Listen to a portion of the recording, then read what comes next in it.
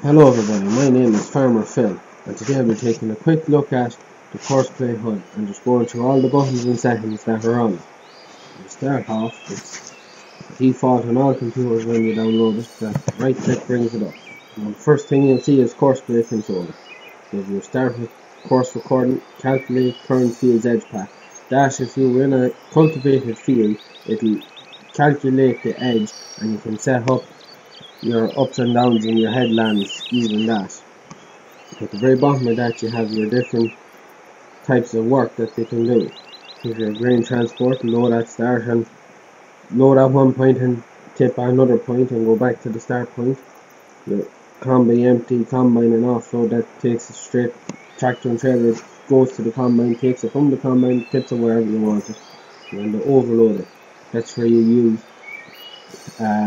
overloader, like the, if I can find it now, the auger wagon with the horse tighten as seen there, and that's what that is used for. The auger will take it from the combine and put it into a trailer, and the trailer then needs another courseplay to bring it, a grain transport loading start to bring it to. I'll explain it in other videos where I'll show you how to set it up. Next one is fertilizer and seeding. Also works at spreading manure as well, spreading slurry or spreading dung. It'll map out the field and you can set it up that he will spread the field, and when he's empty go back to the farmyard, get more slurry and go back to the same spot and keep going. Bit of work involved, I'll show you all the same. The middle one then is start at one point, finish at another point. It's just for driving from A to B. Field work, this one is very handy for doing jobs like bale and mowing and such, because that's just a universal one for anything that isn't described in any of the other buttons. It will work the bale and mower, tether, rower, any of those sorts of things. The next one is only for combines. It's you leave a trailer somewhere and you tell the combine when he's full to drive to this point, he'll empty into the trailer and he'll get back to where he was. Never used it before, but I'll show it to you when I do. Next one is manure transporter. Never understand that fully. I think it's you can drive your tractor and manure spreader to the farmyard, get a machine to fill it, and then it'll drive back to the field and spread. I think, not 100% sure. Last one is fill and empty shovel. Very handy, using in the BGA. Using the loading shovel, drive into the pit, fill the bucket, drive out and tip it, and repeat the process over and over again until it's all gone. Very handy. Now, if you start recording, of course, you see all the buttons you have. You have stop. The pause button is used if you ever crash, you can pause it. The next one, you can delete your waypoints back and reverse yourself out of your situation and correct yourself and keep going. The set waypoints, he just waits there, and other than fill an empty shovel, never had any use. The crossing point, same, never had any use. And I use the set turn maneuver. Sometimes when you start off, he leaves wide gaps. If you start off or you're going around corners, he leaves wide gaps between the waypoints, and I use that to set waypoints in between them. And last one, if you want to do a reversing maneuver, you set a waypoint and then you reverse. I'll show you all in later videos, and you stop it. It's of no use. This one is where any of your saved courses come here, and you can put them into folders and folders into folders, and so on and so forth. Set to that. The next one here, your side offset, vehicle offset, they're all on turning circles, just leave them as they are off it. The start at, that's when, if you were collecting from a combine, when the combine is at 50%, tractor and trailer will drive behind the combine and collect off it. And then the drive on it is when the trailer is 90% full, he'll drive on.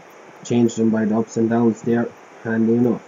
The middle one is for finding a combine. So if I create a course and say him driving, the middle one allows me to select the combine I want him to collect from, or automatically collect from the combine that needs to be collected from. Next one then is your speed limits, your turn speeds, your field speeds. To be honest, turn speed I wouldn't change too much, because the faster he goes, the more slipping he'll do. So it's best to leave that alone. and your street speed. All your speeds after your street speed is from the recording. So my theory to the whole thing is drive slowly, get ahead right. So I normally change that to maximum speed and then adjust that accordingly. Last one, this one is then settings, where you can change your beacon lights, your waiting times, and your mouse. You can change your open courseplay with mouse. You can change that to whichever button thing you want, and then the show waypoints you can start without cross. It shows whatever you want. I always keep it as start and end. That's all I need to know. Last one then, driving settings. Always use forward drive. Always have that activated, never go wrong. The next one, if you go to field work, this will bring it up. You can select your field edge pass, so it's any of the cultivated fields. Any of the cultivated fields that you can grow a crop in other than grass. You can set your working width, set whatever width you want. I personally always put it a few, maybe half a meter shorter than the actual working width, so it doesn't miss in. And you select your starting corner of the field and southwest, so you might want to go north or east, whichever. Return to first point, doesn't really need to be done, and then headlands. That's how many times he'll go around the field before he starts doing ups and downs, and it'll all map that out for you on the field, and he'll drive it. Very handy, especially in maps where the fields are tight corners and all of that. We go back here and go to fill and empty shovel. The last one then is for filling and emptying the shovel. You put your loader to a loading position and you click that, that saves it at that. Every time you put one of them down, you have to put a waypoint, and every time he hits that waypoint, he'll change. So at the start, once you hit the waypoint, he goes loading position. Once he hits the next waypoint, he goes transport position. Next waypoint, preloading. Next waypoint, unloading, and then he'll go back to start and start again. Very handy for unloading a BGA. Very, very handy. And that's it, guys. That's the basics of it. I'll make more videos on how to use it all and show videos of how to do it and a few tips along the way. Please like and subscribe to my channel, and sure, I'll see you next time. Good luck.